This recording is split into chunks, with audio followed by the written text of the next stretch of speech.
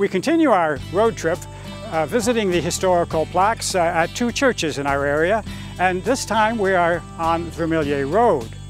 Now, the person who named this church might have been a very devout individual, but he seems to have lacked imagination because it's always been called the Stone Church. As the 1800s advanced and the communities thrived and they grew larger and more complex, it became possible for the people, as they gathered in their own congregations, to attract resident ministers and ultimately to build churches. However, the early churches were far from what we see today. They were very simple wooden structures, very often rough-hewn wood. In fact, the first church constructed by the Methodists in Belleville was on Pinnacle Street in 1815, a very small, simple wooden structure. Soon after that, the Anglican community built a church, which is currently St. Thomas. It too was a wooden structure, although it had some bricks in the front. And then about 5 years later, the Catholics built the first St. Michael's, again, a small, rough wooden structure about 20 feet by 20 feet.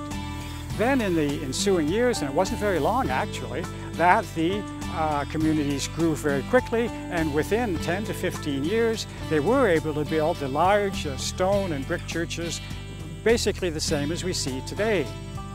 And this brings me to the Stone Church, which has a very special characteristics in that it was constructed entirely of cobblestones.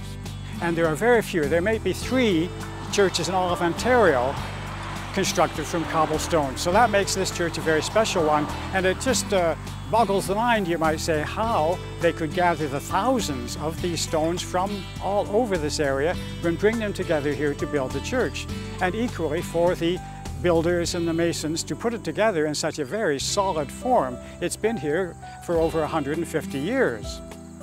It was built between 1853 and 1856 by the Episcopal Methodists, and it served as a church for over 100 years. In fact, in 1925, when a number of Methodist and Presbyterian churches came together to form the United Church, it went along with this and became a United Church and functioned as the religious center for this community until 1968. At that time, of course, many churches were closing and consolidating.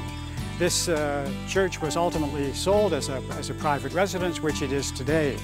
So we would recommend come by on Vermilion Road, take a look at this church, see the very special construction, the cobblestone structure. As it is a private residence, we would ask you to be very respectful. You can take a look at the plaque, but maybe see it all from the road. So let's get out and enjoy the historical plaques and the sites here in rural Belleville and Quinte West.